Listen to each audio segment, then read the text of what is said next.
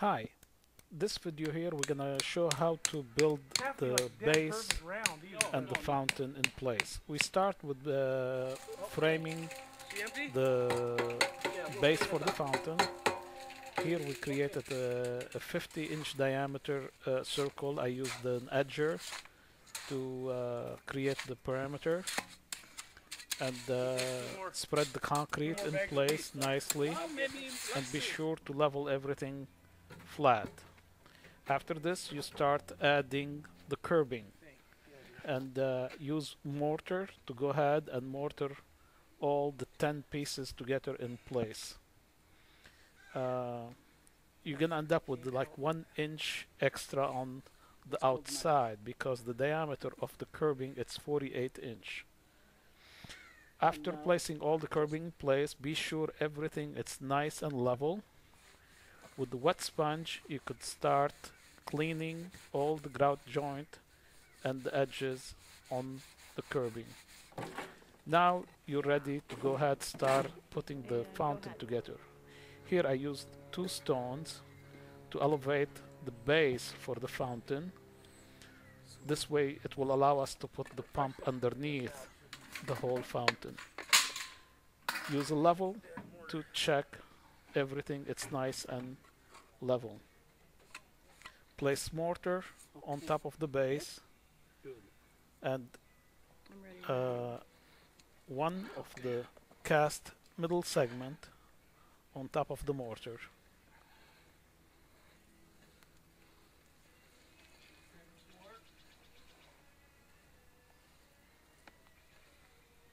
After placing this one, you're gonna start mortaring the second piece, and as you see there is a center groove. This is the area where the pipe for the water fountain is gonna be passing through. So put mortar both side and place it on top of the base and clamp it together. I need the clamps.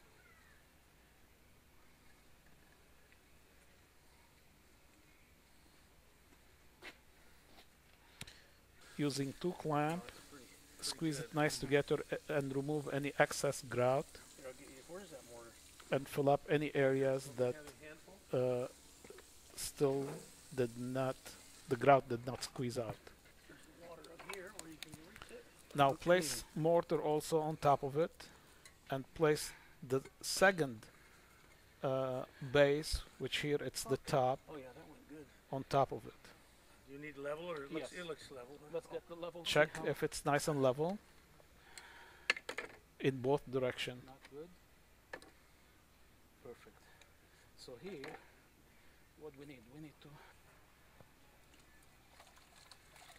Again, clean up all the excess grout after you're done. okay. This is the base for the planter that's going to go on top of it, and this is the 6-inch column base. You could have it drilled when you cast it by putting piece of wood, and here I use the hammer drill to drill it. This is the pipe I'm going to be using for the fountain. So you go ahead, put mortar on this one and place it on top of the Windsor pedestal, center it, and as you see you could wiggle it down. This way you could get some squeeze of mortar all around, and if there is an area with little gaps you could fill it up with more mortar. Again, repeat by cleaning the excess grout. Now we're ready for the saucer to go on top of it. So again, you put mortar on top of the base and place the saucer on top of it. Here again, I did not have the saucer drilled, so using the hammer drill, I did drill it. I'm using here 1-inch drill bit. So see, there is nice squeeze of mortar all around. clean it up and be sure it's nice and level in both directions.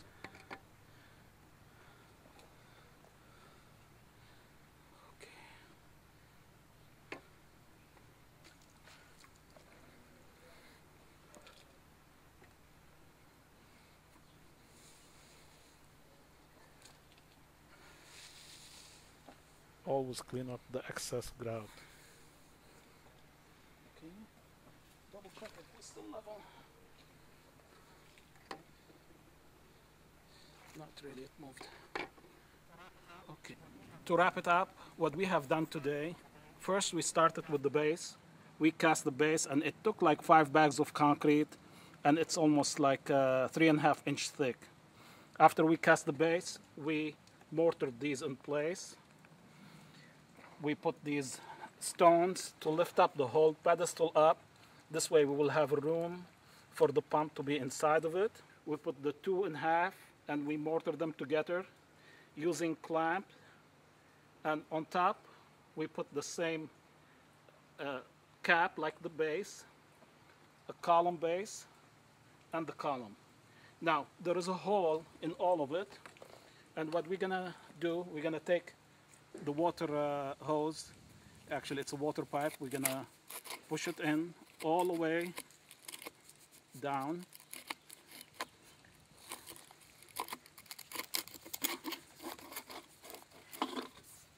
And this will be connected down to the pump.